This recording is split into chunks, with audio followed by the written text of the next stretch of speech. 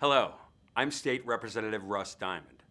I wanted to respond to accusations from the Chief Executive of this Commonwealth, who inferred on May 11th that my signature on a letter in support of Lebanon County's elected officials and the people we collectively serve to move the county out from under his oppressive restrictions is somehow an offensive act. To be specific, the governor stated that I am choosing to desert in the face of the enemy, surrendering, that I have committed a cowardly act, am engaging in behavior that is both selfish and unsafe, that my actions are whimsical, and that I am acting in a most cowardly way. I have taken an oath to both the federal and our Commonwealth's constitutions.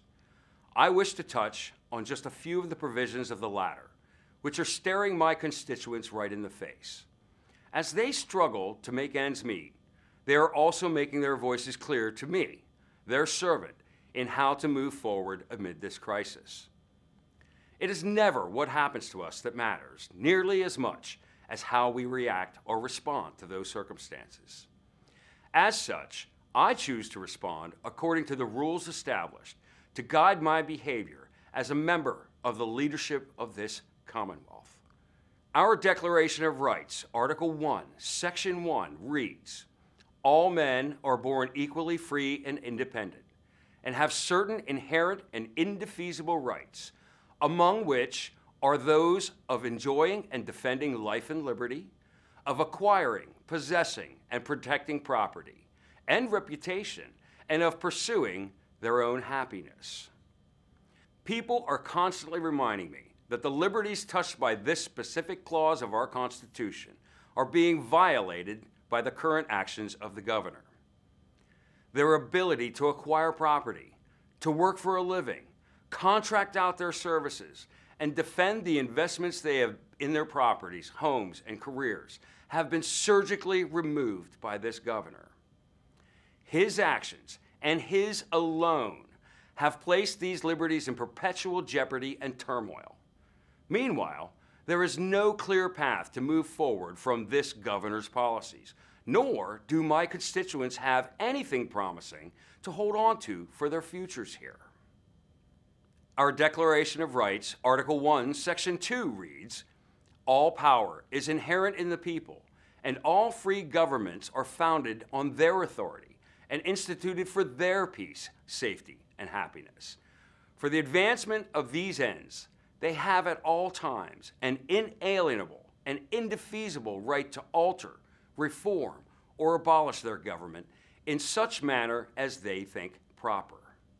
This power of our people to alter, reform, or abolish this long-established and generally good government is in serious jeopardy as a result of the actions of the Chief Executive.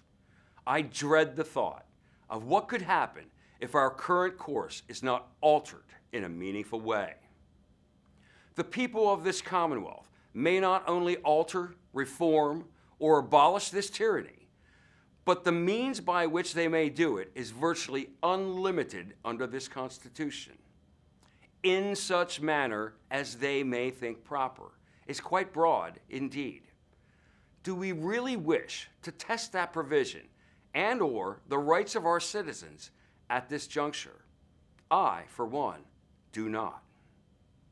Our Declaration of Rights, Article 1, Section 8 reads, "The people shall be secure in their persons, houses, papers, and possessions from unreasonable searches and seizures, and no warrant to search any place or to seize any person or things shall issue without describing them as nearly as may be, nor without probable cause, supported by oath or affirmation subscribed to by the affiant." Under the influence of numerous pressure points, some would have the citizens of this Commonwealth submit to federal or other guidelines, including a recent proposal for such ideas as contact tracing and forcible quarantine of people evinced to be carrying a virus. We are already seeing evidence in other states of police state styles of action against otherwise peaceful people. This is both ridiculous and appalling, and no such proposal ought to be entertained for our people as any condition of a return to normal operations of our businesses or lives. Our Declaration of Rights, Article 1, Section 11 reads, "All courts shall be open, and every man for an injury done him in his lands, goods, person, or reputation shall have remedy by due course of law, and right and justice administered without sale, denial, or delay. Suits may be brought against the Commonwealth in such manner, in such courts, and in such cases as the legislature may by law direct." The presence of a mere virus is no excuse for our courts to be closed, denying our people full access to remedies under the law for the violations of their rights the governor is leveling or threatening against them. Likewise, this right is to be provided without sale, denial, or delay. Do we see the problem here? If not, simply read our state constitution. I am under oath to support, obey, and defend this and other provisions of that document, and thereby protect the rights of our citizens.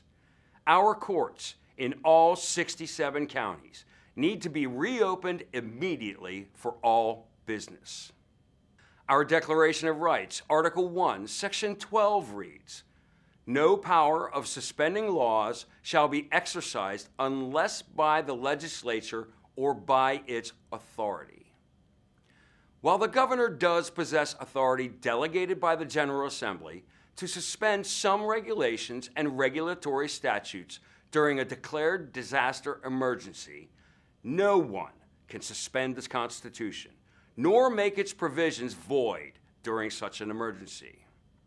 Our Declaration of Rights, Article 1, Section 20 reads, "The citizens have a right in a peaceable manner to assemble together for their common good, and to apply to those invested with the powers of government for redress of grievances or other proper purposes by petition, address, or remonstrance.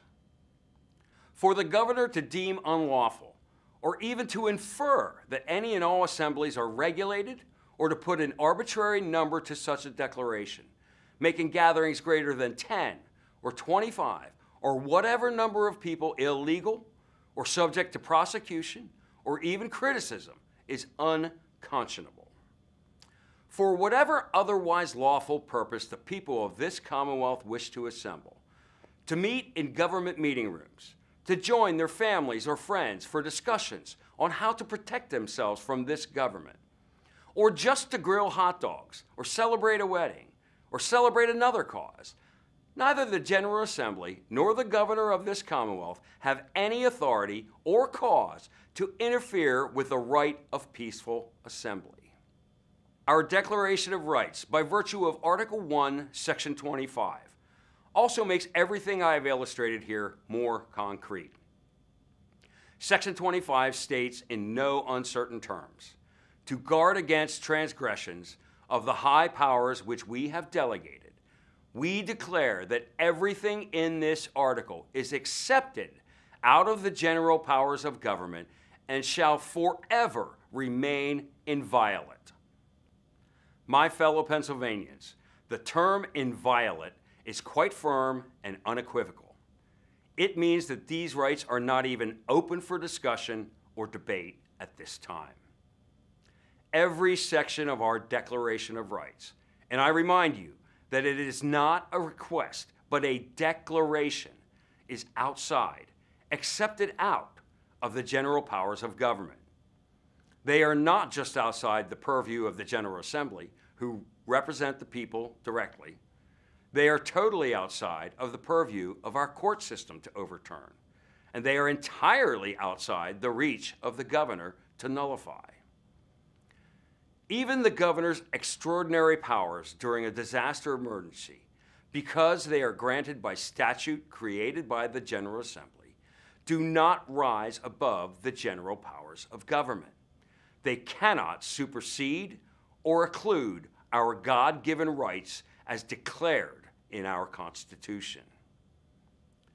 The General Assembly may neither modify these rights nor should we allow for another minute the governor to do so by decree, in violation of every principle we hold sacred. Inviolate is the end of the matter. Our Declaration of Rights, Article 1, Section 26, also reminds us that neither the Commonwealth nor any political subdivision thereof shall deny to any person the enjoyment of any civil right, nor discriminate against any person in the exercise of any civil right. Every limitation imposed by the governor on the rights of our people constitutes a separate violation being incurred, and for which our people are quite likely and ought to hold accountable not only the governor, but members of the General Assembly for tolerating or condoning it, should we continue to abide by the actions of this governor.